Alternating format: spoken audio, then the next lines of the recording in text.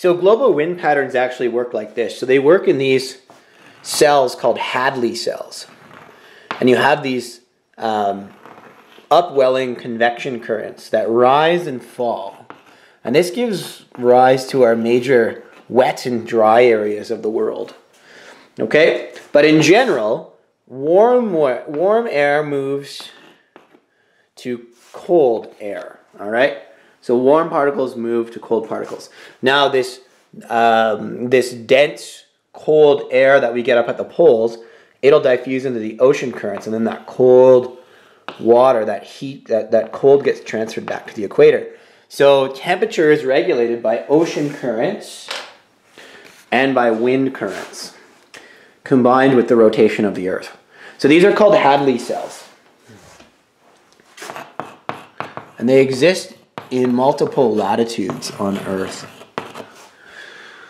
Okay, so what can happen is anything that gets sprayed in these tropical or temperate or subarctic regions, pesticides or herbicides, because they don't break down, they kind of hitch a ride on these Hadley cells toward the poles.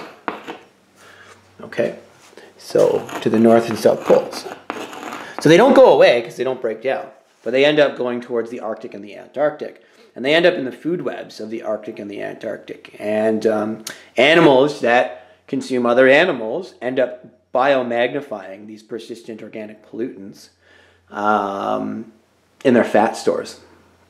So essentially, some of these animals become toxic waste as a result. So it's quite harmful for them. And you can see if you're like an Inuit subsistence hunter, how your food resources could be severely compromised because of that. So that's the grasshopper effect, and you need to know that. Okay, so we're almost done here. Another thing that you should understand is eutrophication. We talked about this in Bio 20. Eutrophication, so what it is it's nutrient enrichment into an aquatic ecosystem. So as we use more fertilizer on generally agricultural fields, we use nitrogen and phosphorus.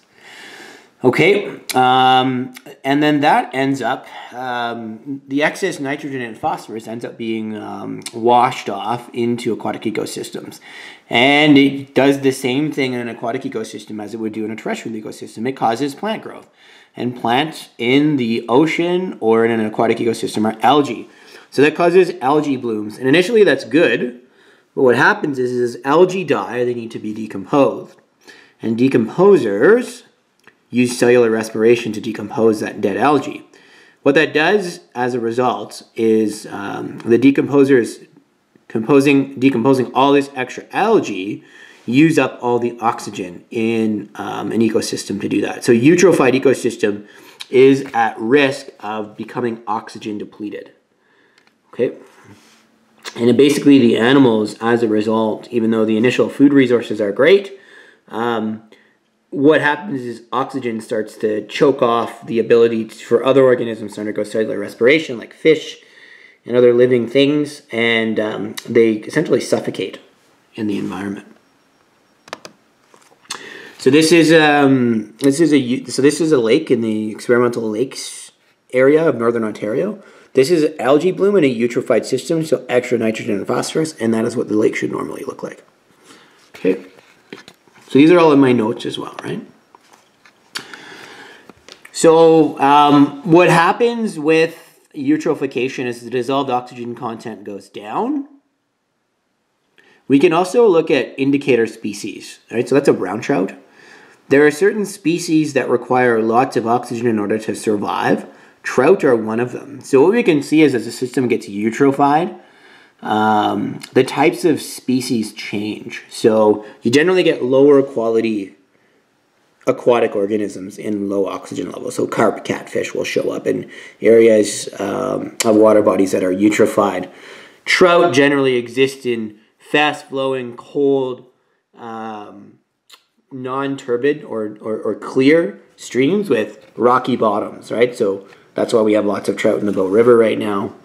And in the rest of our trout fisheries in Alberta.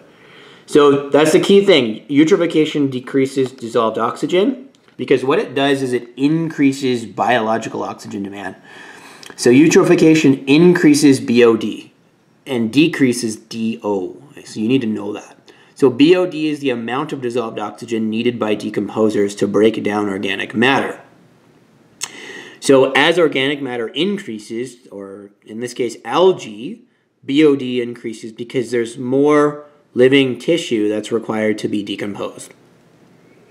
So that's why eutrophication is a really big problem. More nutrients means a big increase in primary productivity, or initially photosynthesis. But those algae die off. Okay? And when they're decomposed, the decomposers basically starve the environment of oxygen, decomposing all that extra algae. And you get, this is a picture I took actually when I was in university on Lake Ontario. And this happens every summer. Warm water can hold less oxygen, and if the system is eutrophied, then there's even less oxygen in the system. So this is a kill of whitefish. This is called summer kill. Okay?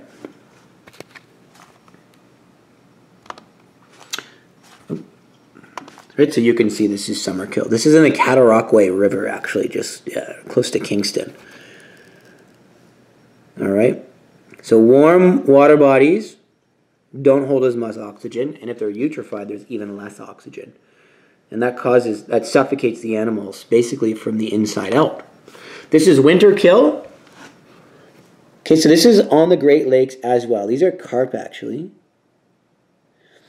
But what happens here in winter is, in a eutrophied system, there's ice over top of a lake, right?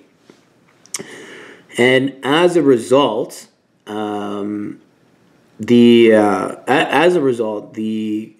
no exchange with oxygen between the atmosphere and the body of water. So if that body of water is covered in ice, then what's left for oxygen underneath is what has to get these organisms through the winter until breakup happens, and then the lake can turn over. If it's eutrophied, then there's even less oxygen. So this is an example of winter kill. Winter kill can often be more severe than summer kill because there's absolutely no exchange at all with the atmosphere and with the water body. So this is in your book, but this is another, this is in your hydrocarbon chart. So your last molecule is actually this, bisphenol A. Okay? So these persistent organic pollutants look a lot like hormones. So BPA looks like estrogen. It's called an endocrine disruptor because it messes up with your hormones. So plastics like old Nalgene models were made of BPA. And what we found was that the BPA was leaching into the water and people were consuming it. And as a result, becoming feminized and having all sorts of endocrine problems. So we removed the BPA from the plastic. So water bottles are no longer allowed to be made with BPA. But a lot of these plastics, these polyesters, actually look like hormones. So they cause endocrine disruption. All right. Anyway, this is just some summary notes. You can look at that. And that's it for environmental chemistry. So, I'll post this lecture. You know what your assignments are. If you have any questions, let me know. I will start physics in a couple days, and I'll post your assignments in the next few days as well. Okay, so stay tuned on the news feed and keep up the good work. Bye now.